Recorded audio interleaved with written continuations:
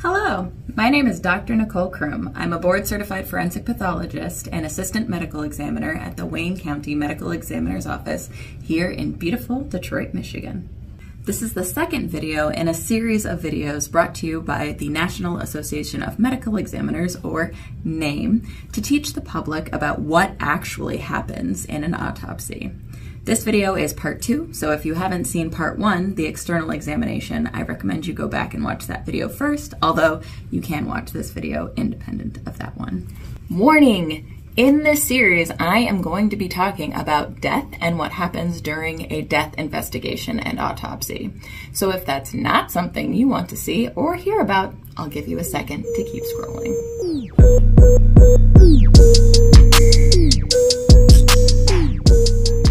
So to recap, a post-mortem examination, or my main means of determining cause and manner of death, has 3 components. 1, the external examination, which I talked about in my last video.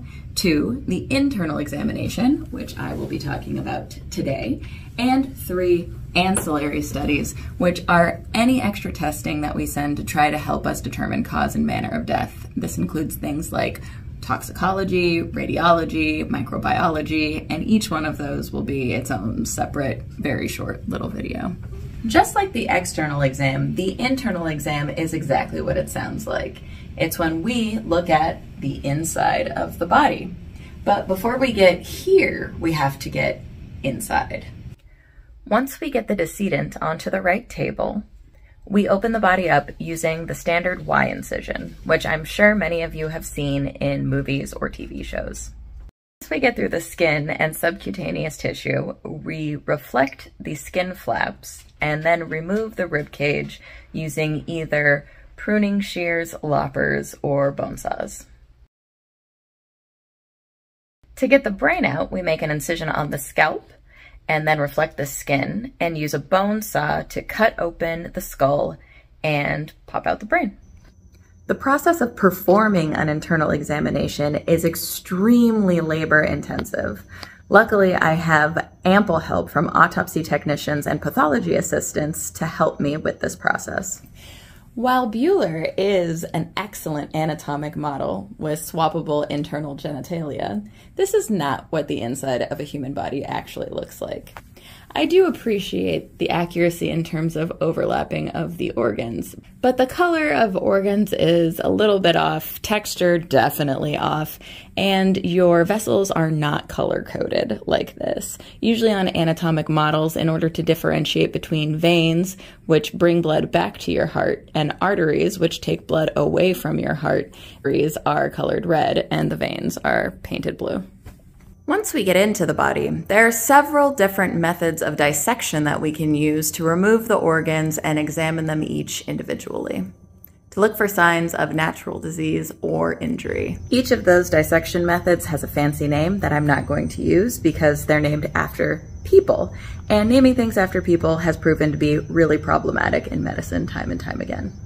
Medicine is moving away from naming things after the people that discovered them and using more descriptive terms. So I'll just be using descriptive terms as well.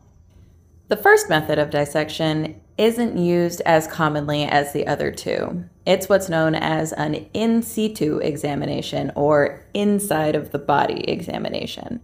That means that we don't necessarily remove all of the organs, we just visualize them while they're still inside the body. And we might choose to do this if we have specific medical history and we know exactly which organs we want to target to get the most high-yield information without using a lot of resources. The next method of dissection I'll talk about is on-block dissection.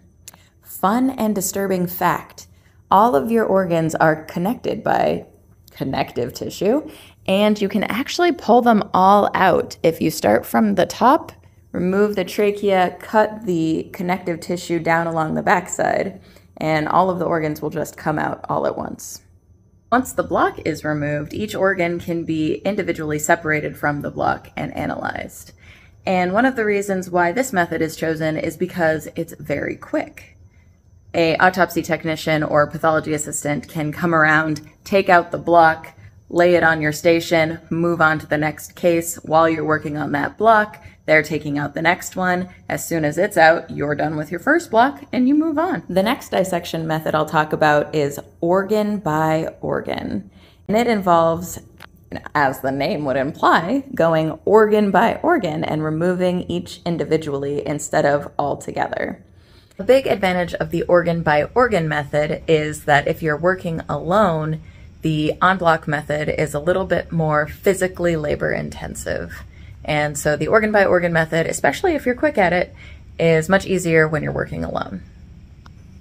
Once all of the organs have been taken out individually, one by one, or dissected away from the block in an on-block resection, each is analyzed separately.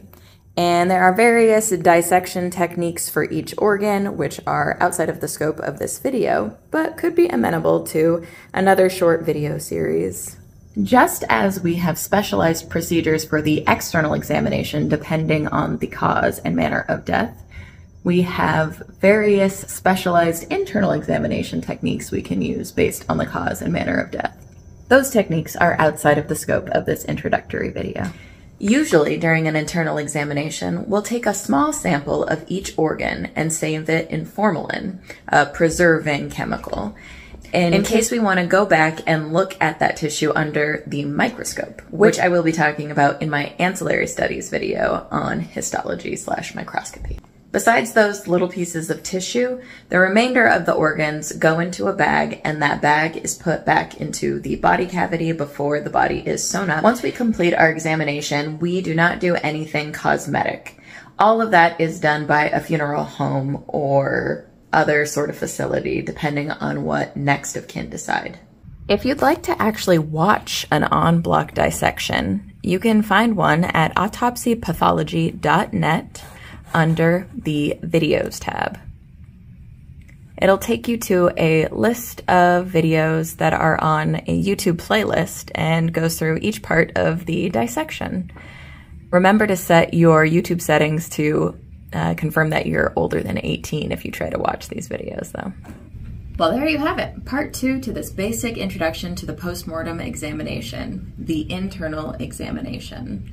Remember, when we do a postmortem examination, we don't necessarily have to do all 3 parts to determine cause and manner of death. In many cases, we can just do an external examination.